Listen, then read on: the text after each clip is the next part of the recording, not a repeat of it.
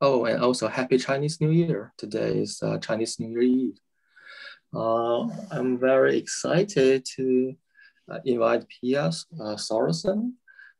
She's a preceptor in chemical engineer and applied material at the John Paulson School of Engineering and Applied Science at Harvard University.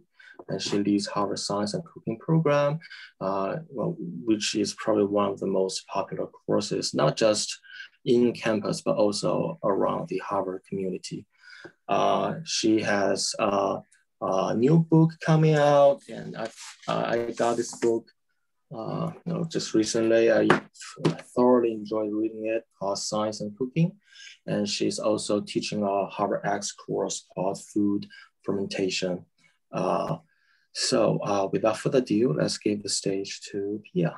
Thank you. Okay, great. Thank you, Chen, for the introduction, and thank you for the invitation to all of you. Thank you to Chen and Wendy for organizing, and thank you guys for being here. I've admired the work coming out of your department for a long time, and as is often the case at Harvard, even though you're really just a 10-minute walk from Pierce Hall, where my office is, many of you, I think maybe most all of you, I have not officially met, so it's nice to meet you. And I'm excited to talk to people who are interested in food, but I'm also really excited to be talking to people who come at this from an education angle. So I'll just make that general comment. And I think I'm going to start, let's see. I'm going to start by sharing my screen actually. And let's see. So you should now see my screen. And I just want to make this window a little bigger so I can see you guys at the same time. And then I also just want to bring up the chat so that I have it just in case. Okay, so what I want to do today is this entire talk is at the intersection of science and food and education. And in particular, I will be focusing on food fermentation and flavor. And what I will do is I'm going to tell you a little bit of why teaching science with food is useful or effective, why we would bother. Then I'm going to give you a little bit of an overview of how we've been doing it for the last 10 years, myself and my colleagues. And then I'm going to give an example of my most recent endeavor doing this, which you won't be surprised to hear that it's connected to fermentation. So I'm excited that there are a few fermenters in the audience. So that's the plan. But I'm going to start by showing you this picture. And you can just sort of admire it. And maybe if you're not into steak, because not everyone is into steak, maybe you can admire this picture instead. You just kind of keep that in your mind. I know it's early, but maybe you're getting hungry. And I have a question for you. And the question is, even if you don't know a lot about food science, the question is, what science concepts would be involved in making this food? And again, if you really dislike thinking about steak, just think about this one. And feel free to just call it out or put it in the chat, or just like tell me something. What science concepts are involved in making this food or this food? The steak would be the Maillard reaction. Maillard reactions, great. So that's the browning that happens on the surface. Anything else?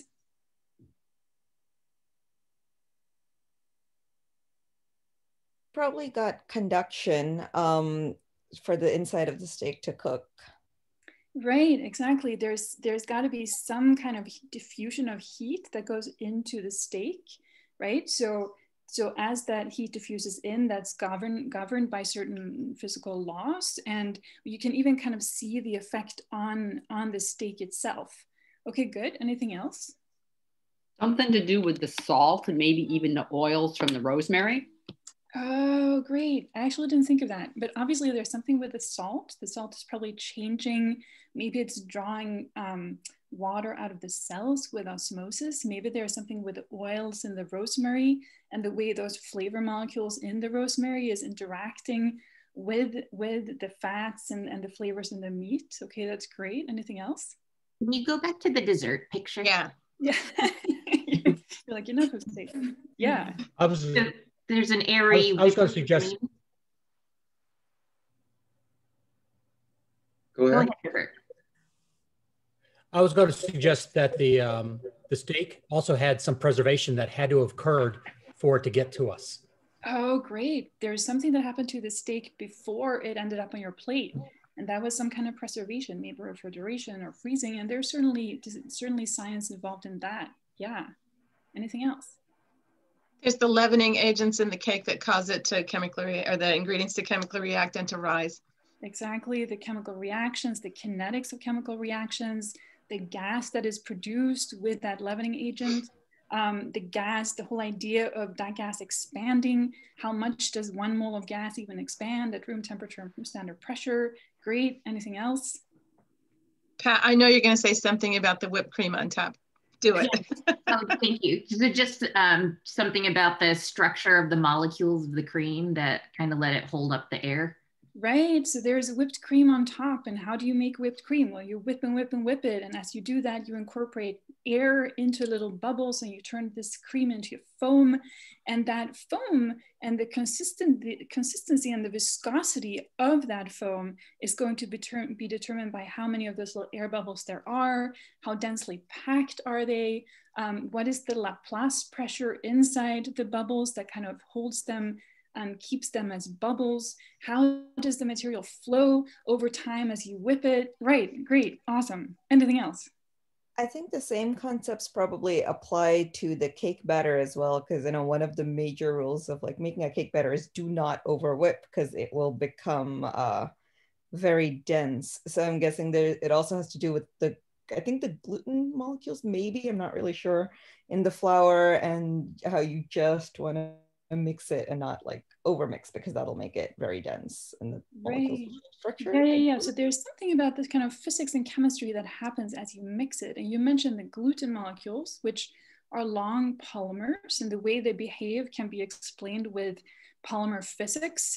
They can be explained with random walks. I'm just using, I mean, if these concepts are not sort of ring a bell, it doesn't matter. I'm just saying these are all science concepts that show up. And one thing I would mention with the steak is, of course, there's protein denaturation and what happens to proteins as we heat them, and how does a protein unravel, and how do those proteins then coagulate, and how does that even lead to this change in color, and what anyway is the physics of color and how that works. And I see Frank in the chat is saying there's obviously a phase transition. There is the liquid in the water inside the steak, which is turning into steam as the steak cooks.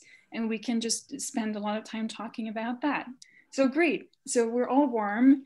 And I think we got a lot of the science concepts in these two foods.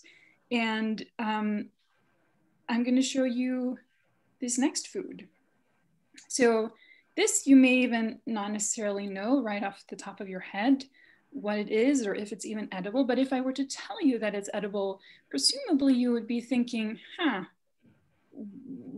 how did that even happen? Why did they do that? What scientific principles underlie this weird apple that kind of looks moldy and not delicious at all? And what is this little blob of liquid anyway? So even if we, regardless of whether we know what a food is and we have some sense of how it's made, or whether we really don't know a food at all, it tends to be something that has a wide variety of science concepts in it, and it tends to be something that kind of piques our interest. So there are many, many advantages of teaching science with food, and I hope that by the end of today, I will have convinced you of some of these, but just to kind of put some of them on the map. And some of them we have kind of talked about already. One obvious thing which we all just came across is that really wide variety of science concepts that can be covered just with food are really diverse, and they range from biology to chemistry to physics, even to engineering.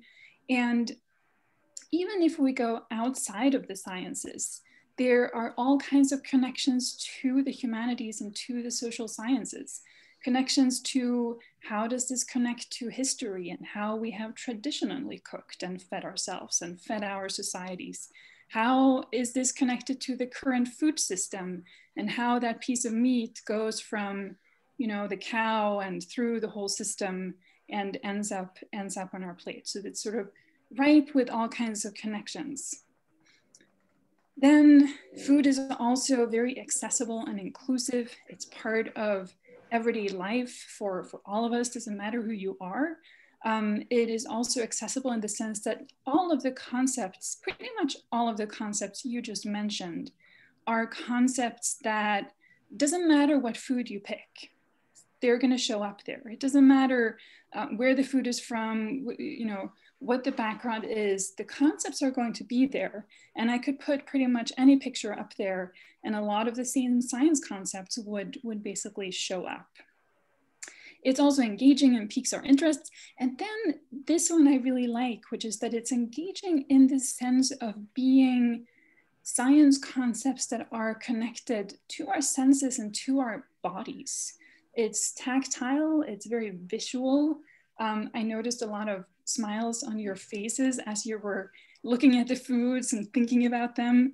It's flavorful, so it's very connected to sort of our overall experience. And then of course, the process of cooking food is very hands-on, very experimental, can be hypothesis-driven. If I want to fix my steak and have it be cooked in a different way, how would I fix it? By trial and error, you can figure out the answer, which is really a format of the scientific inquiry process. You can do a lot of these hands-on experiments with sustainable materials, at least sustainable in the sense of the discussion about making chemistry education green, using non-toxic ingredients and reactants for various processes.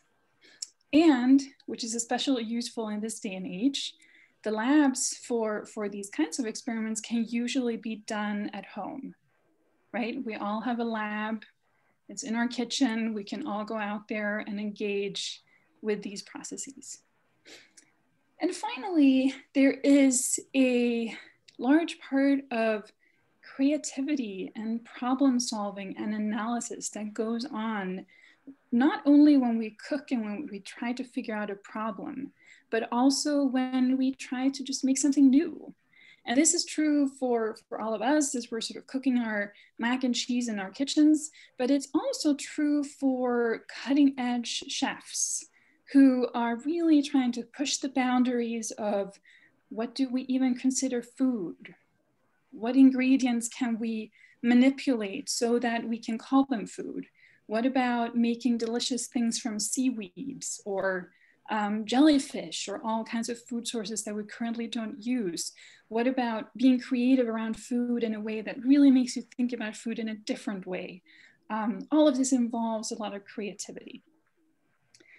So with this in mind, what I plan to do is, first I want to give you a little bit of background how we've been doing this for the last 10 years. So basically doing this, what's on this list, is what I've been doing for the last 10 years. I have been deeply involved in teaching science through food, through various different media to various audiences, everything from K through 12 to undergrads, to distance learners, to online, blah, blah, blah.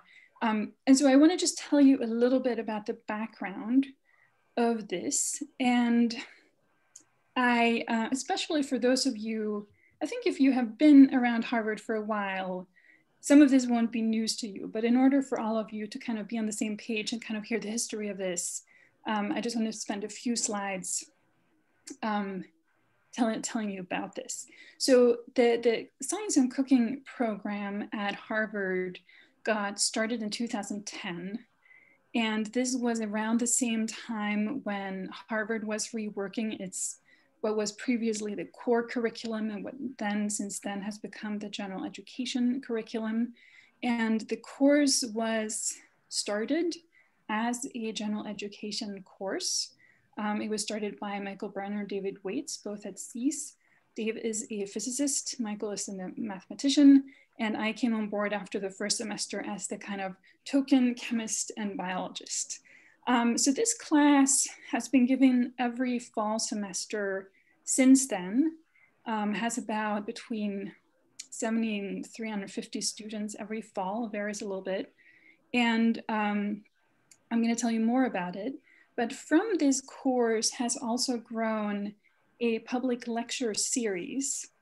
Let me see, are there any show of hands of anyone who's attended one of these? They occur every Monday night. Yeah, Chen has, okay.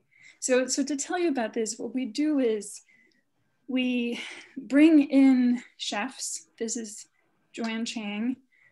They show up in the Science Center, Hall C, and people from the general public in Boston, Cambridge area, sometimes even New England, they come in and the chef cooks something and we talk about the science. So this lecture series draws about 350 people a week. And last semester, as you can imagine, we did it all online instead to a much larger audience, surprisingly. From these two ventures, in 2013, we developed an online class on edX. So this was in the very early days of the MOOC era. We basically converted the class to online, converted the labs to be at-home labs that people took from around the world.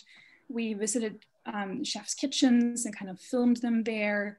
And today we've had like close to 500,000 people from around the world who have taken the class. And from this, we've used those materials to teach various online and hybrid courses through the Harvard DCE program.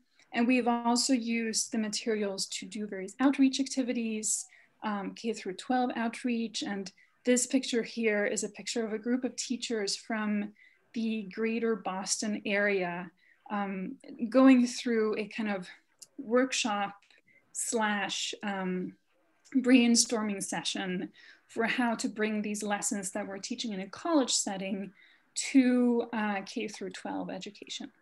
And then the most recent thing is in October last year, we kind of put all of these ideas together into a book. And since this is just a few months ago, I'm still very attached to it. So I'm adding it here in the lower right.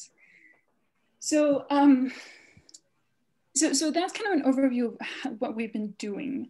And what I want to just show you a little bit before I go on is to show you how we've been doing it.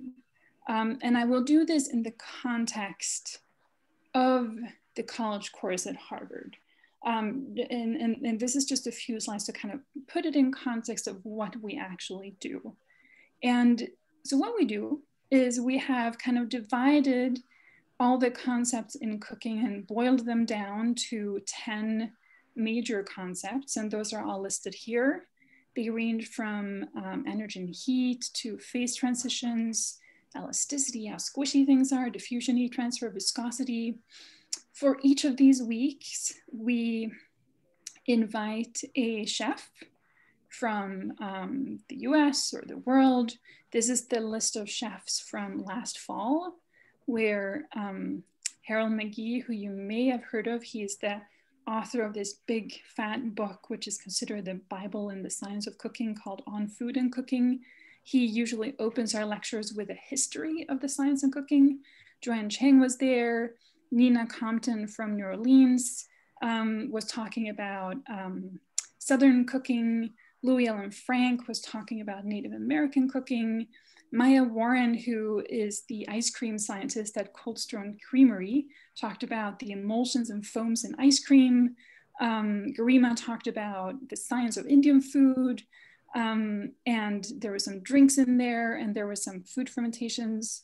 And Jose talked about how he's trying to reach a wider audience through food. Okay, so that's the overview of a semester. And the way this would look in a typical week would be something like this. So this is the week called phase transitions. And the week would basically start with a visit by a chef. And the chef for that week is our beloved Joanne Chang of Flour Bakery. She would usually cook all kinds of things, but the most spectacular is probably this dessert here called a croquembouche, which all rests on the science of the phase transitions that occur in sugar as you heat it. So the science for this week would range from phase transitions, which you guys already mentioned, bond energy, boiling point elevation that happens as you have a solute in a solution, freezing point depression, which happens when you have a solute in a solution at colder temperatures, the science of crystallization and nucleation, and then we would collect all of the concepts in an equation of the week. And this is the equation that basically determines how much energy a molecule has to have, used energy, how much molecule does it have to have right at the phase transition when it goes from a liquid to a gas. And then when we were done lecturing and Joanne had wowed us with her amazing cooking, the students go into the lab and they make ice cream. Turns out that the freezing of ice cream all depends on the phase transition that happens and the freezing point depression that happens when you have sugar in a solution, and how do you make that solution freeze. So they apply the equation of the week. They also use the Van 't Hoff equation for those chemists amongst you, and then they go home and they eat the lab and they're happy sometimes. Okay, so that's one example of a week. And just to give you one more example, oh, I see a comment that Joanne Chang has the best sticky pens ever. She does, she does. So just to give you one more example, this is the structure of another typical week. And now you kind of know the structure, but in this week, the science concept is diffusion. And the chef of that week is Ferran Adria of the former El Bulli restaurant in Spain. He is the inventor of this thing called spherification. If that's, you may have heard of it. It's one of those kind of modernist cuisine, fancy dishes that chefs were really excited about for a few years. Right now it's totally out of fashion, but scientifically it's really cool. And it's cool because it involves a gelation of a thin shell of a food, which when you put it in your mouth, it basically explodes. And there's sort of delicious explosion of flavors. So to get this right, you really need to understand both the diffusion of small molecules. In this case, it's the diffusion of calcium ions that move into this liquid. The idea of random walks, which is really the idea of how small molecules would move in a solution, protein denaturation and coagulation, how polymers and gels even work. And this here is the equation of the week, which is basically the equation that tells you how long, T, does it take for some substance that moves at a certain rate, D, to go a certain distance, L. So that's the equation. And the lab for that week is, may not be clear from this picture, but the lab for that week is to make ceviche. So taking raw fish, infusing it with lime juice. Lime juice, of course, is filled with acids, citric acid, and those diffuse into the raw fish. And as they do that, they cause a change in the color and the texture of the food. And by applying this equation, you can actually estimate how quickly do these small molecules move into the food. And if you assume that food is mostly water, which it is, then you can basically get a D, like a constant, and you can compare it to the literature, and it actually won't be that far off. So by using fish and lime juice, you can get to a scientific constant. Okay, so those are two examples, and all of this kind of culminates in, we do this for 10, 11, 12 weeks, and when there's about 4 or 5 weeks of the semester left, we stop doing labs, and then we dive into student projects. And the idea behind the student project is something that I touched upon before, which is this idea that when chefs innovate, when they experiment, they do trial and error, they fail a lot, it doesn't work out. They have to really think about creative solutions. And all of this is related to how scientists also sort of should think, how they do think. They innovate, they experiment, they reevaluate their results. And so the student project has the task of studying and explaining in scientific terms some aspect of a recipe or culinary invention, or to provide a solution to a culinary problem, and then explain in scientific terms why or how it solves the problem. So that's the task. And just to give you an idea, I have 3 or 4 examples. This is chocolate pasta. So Delaney, Moscoso, and Topol really wanted the idea, they really wanted to make pasta that tastes like chocolate, but that also has that al dente springiness that really good pasta has. And they didn't want some bland, flour mixed up with some chocolate flavor. They wanted 100% chocolate in their pasta. So they measured the elastic modulus of normal pasta.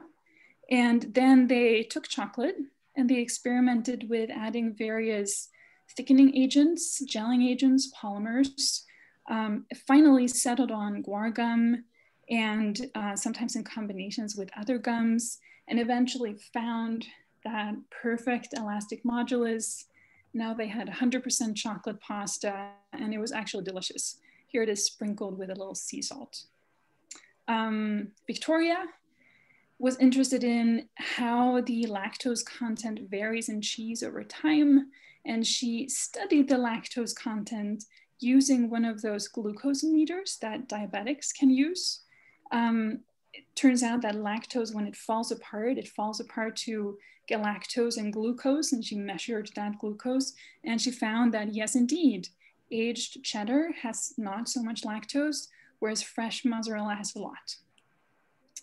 Doug and Kyle decided to use a chemical instrument called a rotovap. Here's a picture. Rotovaps basically work like distillers, except they work at low pressure. And they put ketchup in the distiller, boiled off the liquid, got a liquid that sort of smelled and tasted like ketchup, but without all of the tomato flavors. So they got this. Then they matched the consistency with actual ketchup. Was delicious. Then they decided to also put some whiskey in it, which I'm still not quite sure what they did, but it was it was delicious, and they had really produced a new food. And finally, Eric was interested in which components of chewing gum really make chewing gum be chewy for longer. You chew a piece of gum, and then after a while, it's like, oh, I don't want that anymore, I'll put it out. So he built he was sort of a builder. He was good at building things. So he built a chewing machine, which basically had this lever move up and down, chewing gum for a very long time. And then he experimented with different amounts of oil, different amounts of stevia, different amounts of gum, and eventually sort of found the perfect combination that can be chewed for the longest. Okay. So that's a little background of what we've done in that class and sort of how that works. So what I want to do now is I want to shift gears a little bit and talk about a project that has sort of been my passion for the last few years. And in order to do that, I'm going to show you this picture, and I'll ask you what you think these foods have in common. And parts of my talk has already given it away. So any ideas? Yell it out or put it in the chat. Salt. Oh, there's some salt in there. Fermentation. Fermentation, exactly. So all of these are fermented foods. If you're wondering what this is tempeh, chocolate, kimchi, soy sauce, miso. All of them are fermented foods. And I don't know, most of them have salt. I guess wine doesn't really have salt, although I hear that adding a little bit of salt to wine can actually really bring out the flavors more. And adding salt to chocolate is not bad either. So that wasn't totally bad, but fermentation. So this is captured in a course that I've been teaching for the last few years called Flavor Molecules of Food Fermentations. And in order to kind of put you in the mood for what this looks like, I'm going to show this video. So this is a close-up of sauerkraut as you ferment it. So basically, for those of you less familiar, you make sauerkraut by taking cabbage, chopping it, massaging it with some salt, like 2% salt.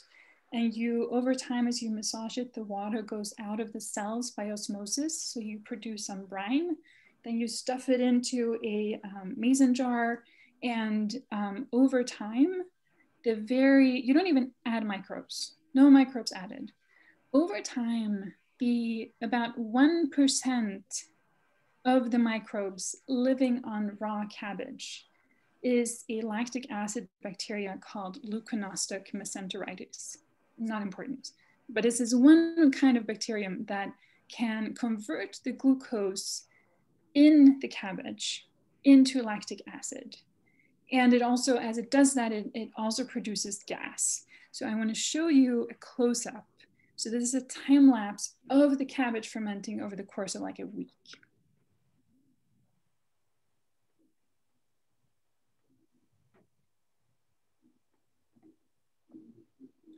So you can see the gas being produced, and then the cabbage changes color, right? And the reason the cabbage is changing color is because the color compounds in cabbage are pH sensitive. So they actually go from this brilliant green to this more drab yellow.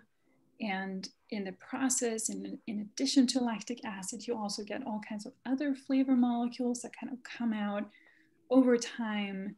And basically all of what you're watching here is this beautiful interplay of microbial communities producing flavor, producing molecules, which transforms the food, both in terms of the flavor and the texture.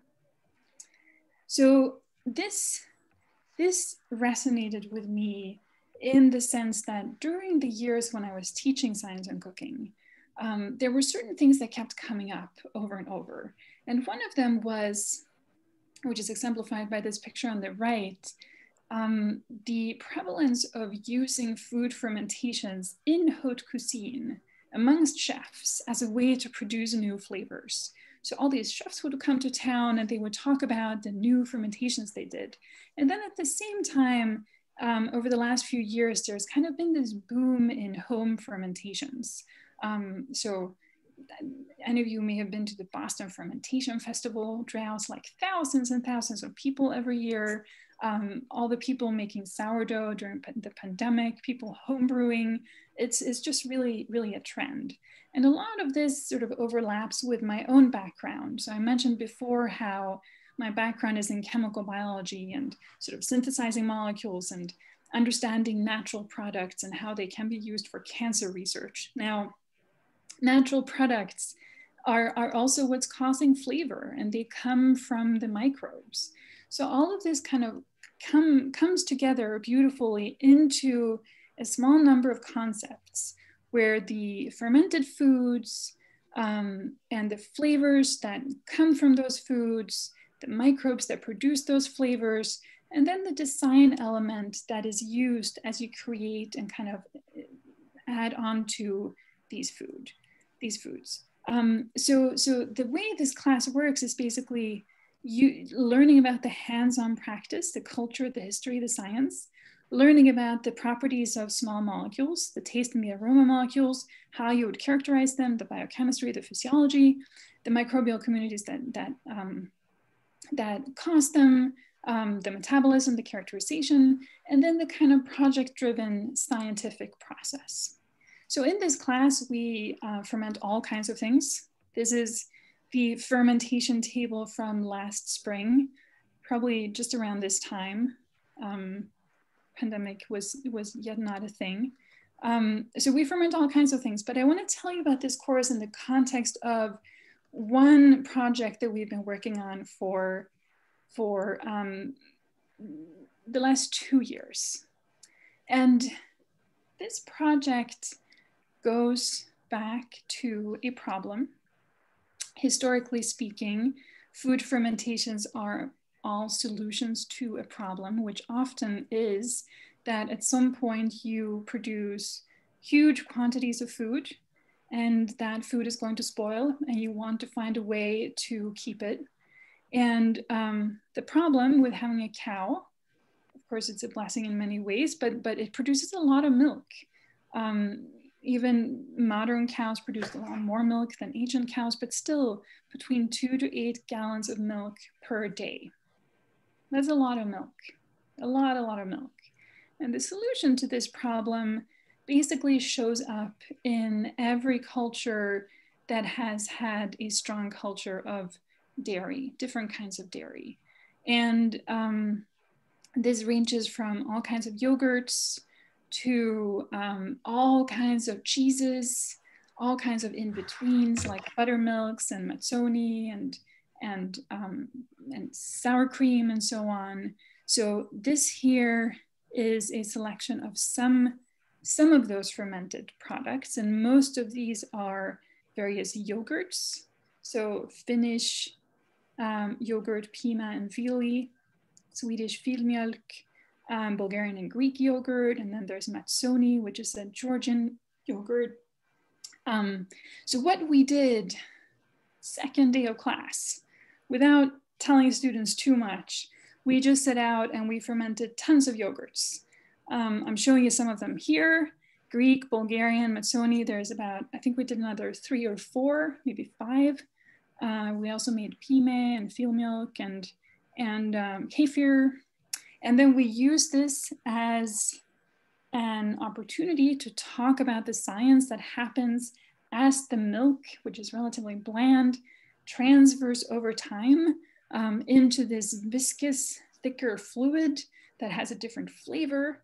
And we talk about things like the bacterial communities, the pH and pKa and how that works, different pathways in the microbes that cause different kinds of flavor molecules, the protein denaturation and coagulations that happens in the yogurt as it transfers over time, and how gels work and how the viscous fluid turns into a more thicker, more viscous fluid, and how that kind of even gets to have a small elasticity over time.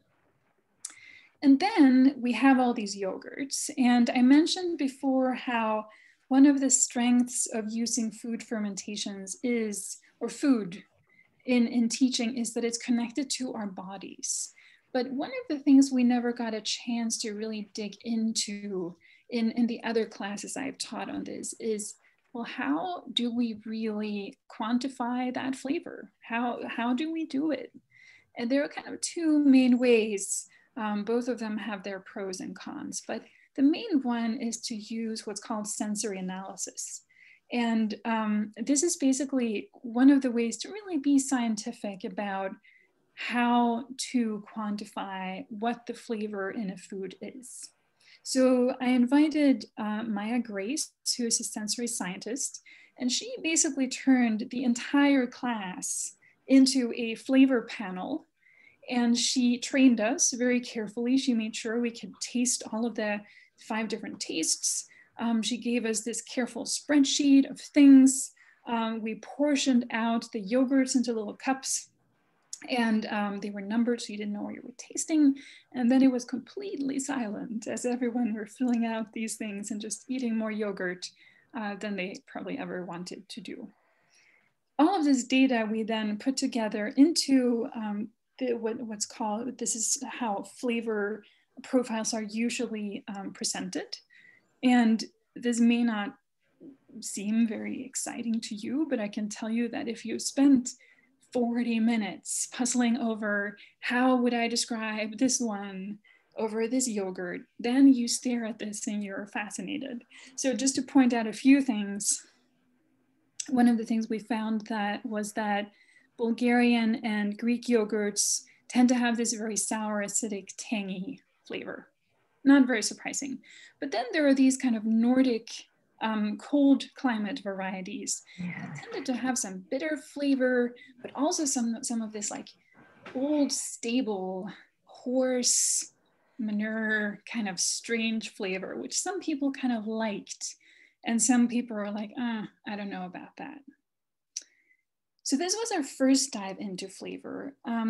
What the next exercise centered around something that has become increasingly important in the way we think about flavor scientifically. And that relates to the idea of multisensory flavor perception. So what this idea is that, yes, we may think that flavor is only the taste on our tongue, and maybe to some degree, or really very, very much to a large degree, the aroma we smell in our noses. But it turns out that our other senses, the color of a food, or the sounds we hear as we eat a food, that all of these things are also really important for how we experience flavor. So flavor is what we feel, but it's also how our brains sort of interpret that information. And so to do this, we did an experiment, and I only did this last year. I invited Ben Hoag, who is a musician and a professor at the Berklee College of Music. He is part of his kind of career is to design music experiences, music to various experiences. And he has collaborated with a lot of restaurants, including Mugaritz restaurant in Spain, in creating music that basically kind of lifts the experience of dining there, or for specific dishes. And so for 2 sessions, we brought together my class with his class, and people worked in teams. So 2 students from my class, 2 students from his class, worked on teams to try to design music that really sort of accentuated the flavor experience of the different flavors. So I'm going to show you, I'm actually going to play one of these to you. So now you should imagine having a piece of yogurt, taking it, and then just sort of imagine the kind of sour flavor, this slight fizziness, and then see what you think about this music.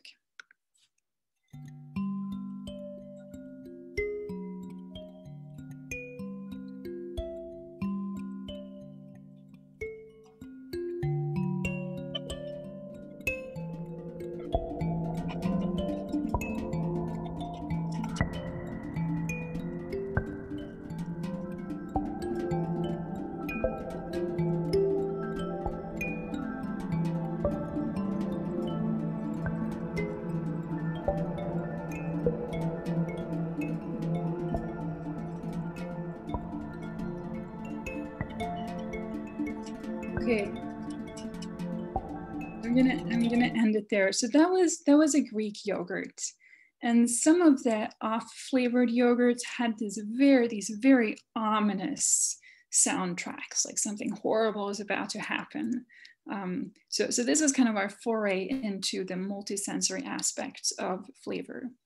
And then it was time to go scientific, and so we spent a lot of time reading about the small molecules that cause flavor. How do you detect those flavors? How does gas and liquid chromatography and mass spec work? These are basically the instruments that are used to quantify the molecules that cause flavors. They're also used for other things, but also for flavor molecules. And then we went on a field trip to the small molecule mass spec facility in the Northwest building at Harvard. And we brought our yogurts and we analyzed them, and we got plots that kind of look like this one. So here, each of these columns is one yogurt, and the mess you see here are all the molecules. But if you kind of analyze this data, then you would get a PCA plot that kind of looks like this. And that basically tells you that the p-maevili and mazzoni, which kind of occur together on this plot, have more similarity in their flavor molecules. And traditional yogurt is very different, and Greek and Bulgarian are kind of in their own flavor space. And then we looked at some of the particular flavor molecules, and we used gas chromatography to do this. And we got this long list of various molecules that were found in the different yogurts. In this case, these are the most prevalent ones. 2-butanone has a kind of paint glue odor. Propionic acid, let's see, where is it here, has a kind of body odor to it. And pyrazine and pyrrole are kind of nutty. So some yogurts have a kind of nuttiness, and that's usually due to these pyrazines and pyrroles. Then we were interested in who are the microbes that cause these flavor molecules. And so we prepped our yogurts for sequencing. We used this as an opportunity to talk about how does sequencing even work? How has sort of the evolution of the sequencing techniques evolved even over the last 20 years that allows us to now do things with sequencing that we could not do before. And then we sequenced all of our yogurts. And this is just one of them. This is the traditional yogurt. And you can, basically what you do is you look in the upper right here and you see that there's some bifidobacterium and some lactobacillus acidophilus and some delbrueckii. And then the homework, right? The big half semester homework was look at all this data, compare the microbial communities to the flavor molecules, to the sensory analysis, and see if you can figure out what's going on here. And it's a little tricky, but there were some things we definitely found, which was that some of the yogurts that had that very strong off flavor, the kind of barn horse flavor, they were found to have some of those odor molecules that, like the body odor, those kind of, the molecules were like, I'm not sure I want to eat those. And they also tended to have in them small amounts of Pseudomonas, which is actually not recommended in food at all. It's a sign that something has gone bad. So this is how it's all connected: the microbes, the flavors, and the molecules. Very briefly before I wrap up, I'm almost done.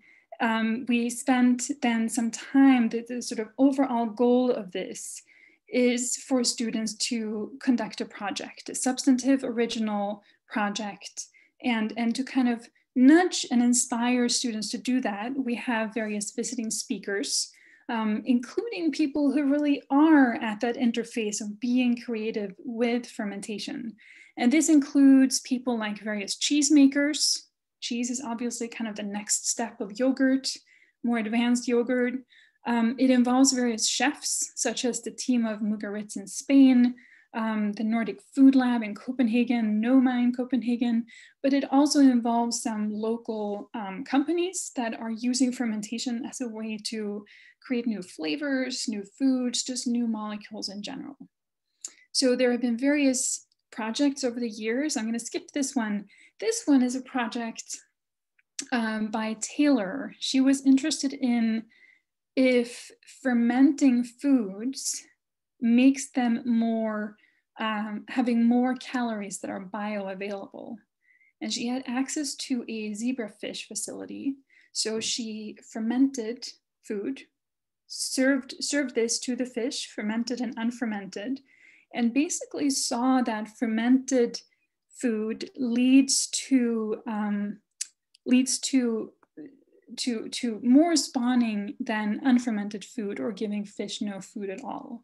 So this is a sign, right? It was a small study, but this is a sign that fermenting foods really does give more bioavailable calories. This, Adriana and Stephanie, they managed to speed up meat fermentation using ultrasonification. And David and Evan showed that by adding fermented grains to soil, you can get more growth of grass than if you add nothing at all. Okay, so before I wrap up, I just want to show you something, because obviously the big question is, did they learn and did they engage? When I started teaching this class, I realized that this is not a required course. No one has to be here. Students show up because they are already curious, they're already interested. The biggest mistake I could possibly do as an instructor is to kill that interest. So I was really kind of trying to maintain this sense of curiosity and inquiry and engagement that I kind of sensed from the students. So I did that by asking two questions. One was, how often did you discuss or look up topics related to this course outside of class? So like, how often did you kind of just go and look things up on your own? And found that in general, people did this about 2 to 4 times per week, which I was kind of happy about. I was like, good, like we do all these exercises in class, but then when you go home, you have further questions and you kind of check them out. I also asked students if they thought, at the end of the class, if they thought they would be interested in continuing to be interested in fermentation news. And many of them said that they either agree or strongly agree. And this thing that I skipped over here was me asking a survey question of rating how much they learned from the various components of the course. So basically the way to read this is, before the class, most people felt that they were not so knowledgeable or somewhat knowledgeable in most of the course topics, which we covered in the course. But when I asked them after the course the same question, they felt that they were very knowledgeable or knowledgeable. So obviously these are sort of self-assessments, right? There are limitations to those, but it was a first start for me to start looking into if this was even working. The very last thing I wanted to know was, do students continue doing this? Do things happen after the course is over? And I do continue to get notices from students every now and then. About a year ago, Molly Levins came running to me. She was like, guess what this is? And I was like, I have no idea. She's like, taste it. It turned out it was the soy sauce that we made in class that she had actually fermented and brought with her from apartment to apartment for like the last 1 year. Evan continued his project and published a paper in Edible Boston. And Lauren and Brian both are kind of fermenting on their own in their current jobs, like doing finance and being in medical school. So that's about the course so far. And the most recent thing on the horizon is that I've been working to convert this fermentation course into an online course for the last few years. And it's actually launching on HarvardX in 2 weeks. I produced it with Roberto Coulter, who is a professor emeritus of microbiology. So if you're interested in food fermentations, check this out. We do various things in the course, like use the home as a resource to do at-home experiments. We use the fact that when you teach MOOCs, you really have a sort of expandable, movable classroom. So we have lots of field trips and speakers and so on. So feel free to check that out. And I'm going to end here and just quickly acknowledge Michael Brenner and David Waits, who have been teaching the Science of Cooking course with me for a long time and who are really wonderful and generous mentors. Patricia and Mai are TFs who've been working with me on the fermentation course, Roberto and Coulter from HarvardX, and all the visiting chefs and speakers and field trips hosting the class, and season HarvardX. And thank you to all of you.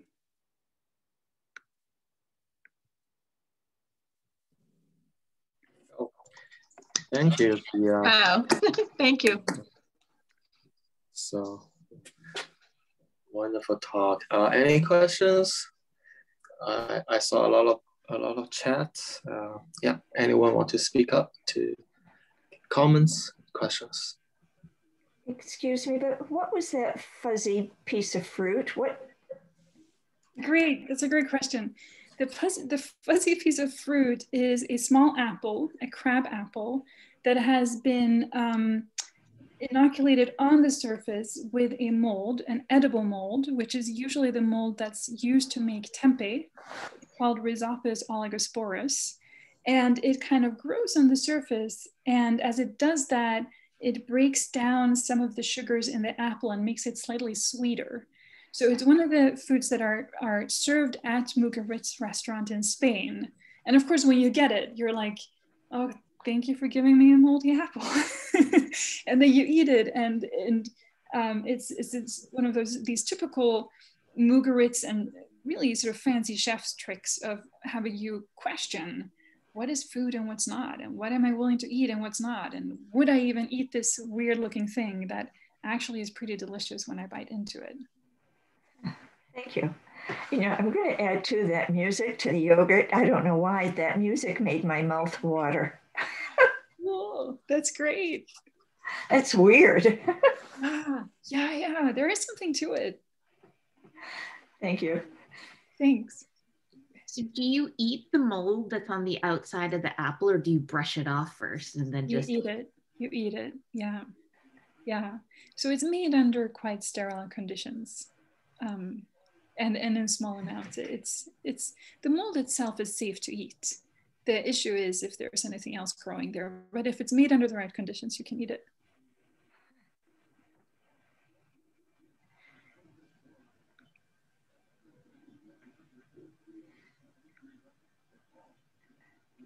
I have a pedagogy question. Well, first I just want to say thank you so much. I love this talk, and I know Wendy's recording it. I'm gonna encourage my kids to watch it. They're both they both love to cook, and they're both nerdy little scientists.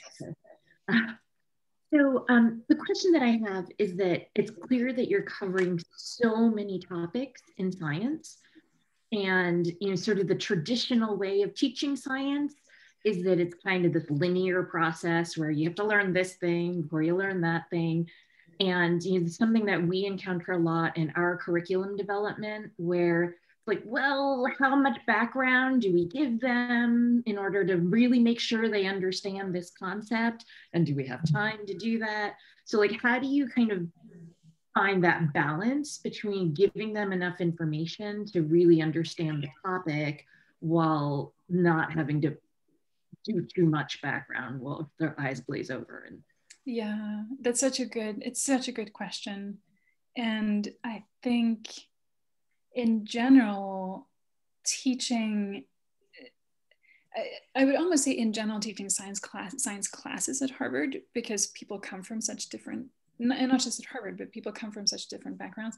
But I think especially these science classes that are kind of gen ed classes, because you have a range of students from, the eager freshmen who just took AP Chem and AP whatever, and the senior who may have done some of those things, but it's 4 years ago.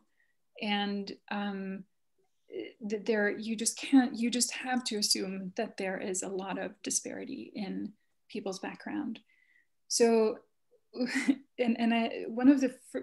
have these days from memories from early in the class where we basically, on Post-it notes, we wrote down all the concepts, and we sat in front of a whiteboard and we ordered them, and we stared at it, and we basically had conversations along the lines of, we can't talk about elasticity until we've talked about polymers, and we can't talk about polymers before we talk about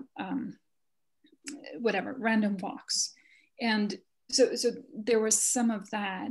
And then we work with having, and this is kind of grown over time. It's one of those things you don't have when a class is new, but then you grow it over time. Built up sort of a repository of review materials, so students can go there and you know, if you want to have a refresher on pH, go here. If you want a refresher on this, go there. But it's tricky, yeah. Thank you. And you know, it's especially tricky in a big course too, because you're not going to know, right? In these 300 people classes, in this my small fermentation class, I cap the number at 22 students, and I feel like I'm much more able to kind of do one-on-one catching up. I know that they didn't take Orgo, or I know sort of where I can push people, and that works okay in a smaller class. But as soon as the numbers increase, that's much harder. Yeah, great question. I just wanted to comment on something that I hadn't thought of until, you know, watching this. And thank you, what a fabulous presentation. My mouth's been watering for the last hour. But you know, with the push for STEM, we focus on specific, sometimes often silos of science, technology, engineering, and math. But you know, cooking and food and baking, et cetera, you know, after watching how you so eloquently outlined all of this and how it ties together, this is absolutely STEM. It fits every single aspect of STEM. And I work with, I advise a program, after school program, out of school science program on, it's called Lab Girls. And one of the things that they do is bring in a female scientist and who talks to the, you know, group of middle school girls, and they have high school mentors about, you know, what they do in their field. And then the girls, you know, they all do a lab or an activity, you know, under the tutelage of this female scientist, but they absolutely could be conducting, you know, have a chef, you know, female chef or baker come in, and this like tags every single piece of STEM. So I'm not sure that we think of food and cooking as fitting the bill for STEM, but it certainly does. And so thank you for highlighting that. This was wonderful. Yeah, that's great. Yeah, I agree. I really agree. And I think also it doesn't necessarily apply to all chefs, because many chefs cook the way they're like, this is how I do this, and I always did it this way. But I think the chefs who really are very inquisitive and who are constantly questioning, which the best one, you know, the good ones are, I think it absolutely applies. Yeah, great. That's awesome. Frank? See, I found that feature for raising your hand. So thanks for the talk. And yes, this is what I remember when we, in my career and academia and whatnot, scientists were always trying to bring science to the masses. And how can you create lab science at home? And so there was always this term that we would use, is kitchen science. You sort of flip that on its head, that it's always been science with the ingredients that we have at hand and that we consume every day. But a few things I wanted to ask about was, what I consider that flavor wheel that you showed. I always felt that, you know, flavor was subjective, not only in the description of flavors, but like how do you tune an individual sensor, which is subjective for each individual? You know, being an instrumentalist, I find that interesting, how you can quantify that. And then the juxtaposition of some of these flavors, like I saw buttery, and I think right next to it was metallic, which I wouldn't necessarily associate, but I guess you got to put metallic somewhere. Next to, like, where would you put body odor? Maybe it was near good or bad cheese, I'm not sure. So I wonder if you could comment on how you quantify flavors and what's the science behind that. Yeah. And the last part was, I feel that not only is it subjective, you were talking about how taste, in some sense, smell. You know, you always hear or see the wine tasters and that, you know, breathing in and trying to get those enzymes and that going through your sense of smell. but you bring other senses into that. But isn't there also this connection between prior experiences, prior sensual things in that whole environmental setting, let alone your development as a young person or whatever, that you bring all these memories flowing back, and how that influences these decisions or these quantifications, and making it more quantitative versus qualitative or subjective. Right. Yeah. I really appreciate those comments, because I think they're right on. And you're absolutely right that flavor is hugely subjective and very much influenced by our pasts, the culture we exist and eat within. You know, I think blue cheese is one of those that, or even coffee or beer, are the kinds of things that you kind of learn to appreciate. A huge part of it. And there is a book called Neurogastronomy by Gordon Shepherd at Yale that kind of dives into some of that. And then also how flavor changes over time as we get older. Our sense of flavor changes. Sometimes it decreases, and what do we do with that, right? So hugely subjective. And I think that goes to your first question, which is, how do we really sort of quantify that mess? And, you know, it's a really good question, because there really are two ways. There is the scientific instruments, and then there is, you know, what you feel. And the problem with scientific instruments is, as precise as they are, what they really tell you, you know, if I were to take my yogurt, put it through a mass spec or GCMS, and out I would get this little diagram, right? And it would tell me exactly what's in there, how much is in there. Like, it wouldn't tell me that right away, but I could find that out. But that does not account for the fact that if I give you this much of this molecule and this much of this molecule, you may only sense and pick up this much in terms of the intensity and this much of that. So even if I tell you, well, these molecules are in there, that doesn't necessarily tell me what an even sort of an average person would experience. So the GCMS is kind of the closest we have for having instruments do it for us. But there's really nothing that can substitute for the human experience. And the only way to really be as scientific as possible about that sensory analysis is to take a group of people. First of all, people are always tested that they actually can taste all the 5 tastes, for example, which is surprising. So if you can't, at very low doses, and if you can't, then you're off the panel, so you're disqualified. And then you're kind of trained in terms of, well, this is what metallic means, and this is what buttery means. And a good sensory scientist will kind of be like this, right? Like, they can even sit at the end of a mass spec, and there are some mass spec machines that actually have sort of a sniffer at the end where you can sniff the peaks as they come out, and they will just sit there and be like, ripe banana, raw banana, apples, roses, lavender, right? And not only do you have to be able to pick it up, you also have to be able to name it, and you have to be able to name it in a way that fits within the convention of how things smell. But then if you do that enough, if you train people, if you do it with a group of people, and they agree on what terms means, then maybe you're getting close to something, right? Which applies to that group, and maybe in general may apply to other people, but it doesn't apply to everyone. So that's sort of what I would say in general to that. Does that work with your comment? Yes, very much so. It's almost as if, like, when we deal with image detectors, digital detectors, and that, and the sensory over the spectrum is different. But then the source that we're looking at is different. And so you have to always resolve that. You know, if I'm not sensitive in the blue, is that because the source isn't blue, or we're not detecting the blue?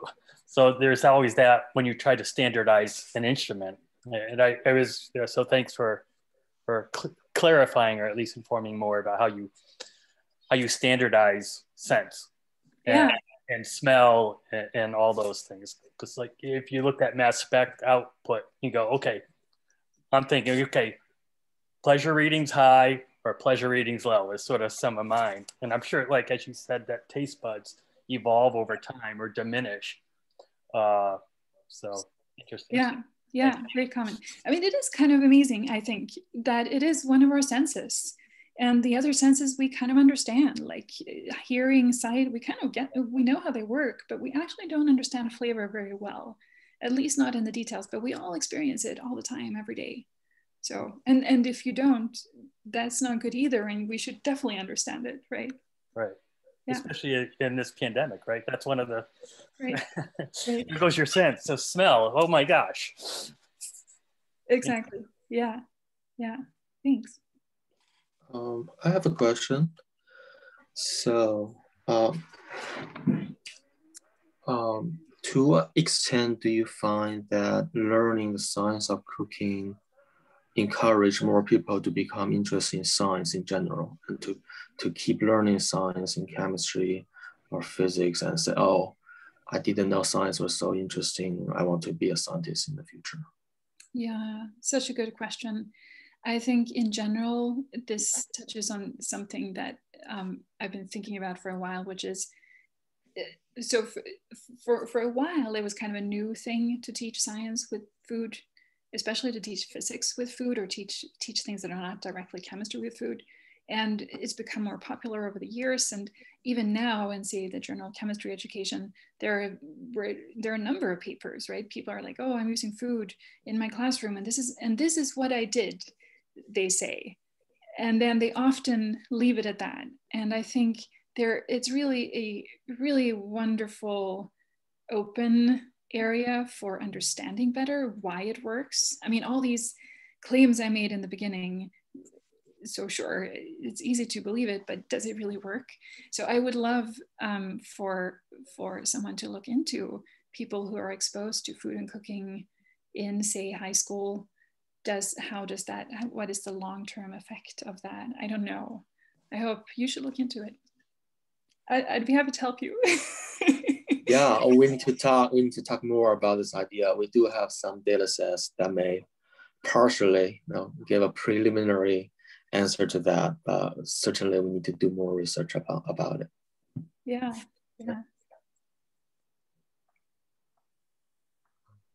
Any question?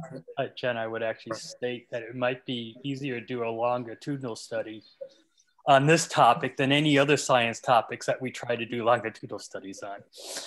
If only by enticing them by the next wine tasting or bake-off. Easier than an Amazon gift card, I would say. Right.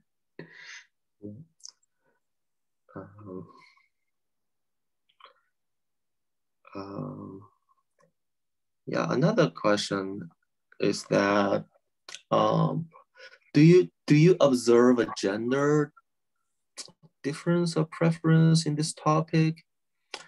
Is it more appealing to women students than men, or the reverse? Because there's a lot of literature that's suggesting that kitchen chemistry is a way to bring girls into science. And some may be even offended by this claim that, no, are you just keeping women in the kitchen? That's not really what we are supposed to do. But like, what's your observation as a teacher? Yeah, that's a good question. It's also a great question, I think, to look into. And it's hard. Let's see. I mean, what I would like to think is that cooking and food doesn't have I'm sure you guys know this better than I do, but the sort of stigma that comes with the traditional sciences of, oh no, now I'm doing science and I didn't like this. And so what I'm hoping is that it's sort of accessible and inclusive, not just to women, but just to people in general who don't think they like science, right? And whether the cooking helps or hurts there, especially for women, I don't know. I think it's also there's a parallel comment on that I would make, which is the cooking world and the chef world has been extremely male dominated. I mean, almost worse than science in some ways, which is also changing a little bit. But so what people see, right, is and we, you know, our first lecture series, and I'm embarrassed to say this, luckily I wasn't involved yet, so I can't blame other people, was, I think we had 1 woman out of 12. Now obviously we have really changed that, and that is changing too. But I don't know because there are two kinds, two aspects to cooking, right? There is the fancy haute cuisine done by the Ferrans and the Rocas and the Heston Blumenthals, and then there's the kind of home cooking, which has other associations to it. So I could imagine actually that it would depend on which of those you stress, right? If you're stressing the fancy chefs and the the fancy cooking shows, maybe you are, as opposed to the kind of mac and cheese, maybe you would see a difference. Good question, really good question. Are your classes, the Gen Ed, the big 300 class, is it pretty gender balanced? It's pretty gender balanced, yeah.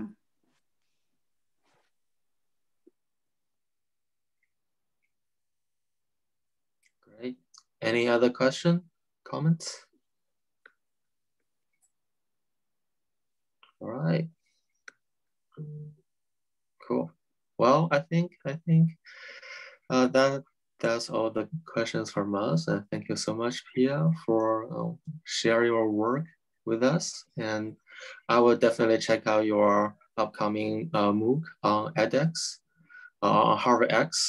And I wish everything goes smooth there. And I hope that we will have many opportunities to collaborate and discuss in the future. All right, well, thank you again. Thank you. And thank everybody. Thank you to all of you. Thanks for wonderful questions. And it was really great to be here. Thank you. Yes, thank you so much. Come visit us again. Yes, I hope I'll see you again soon. Yep, definitely. And we can eat. Right, we'll eat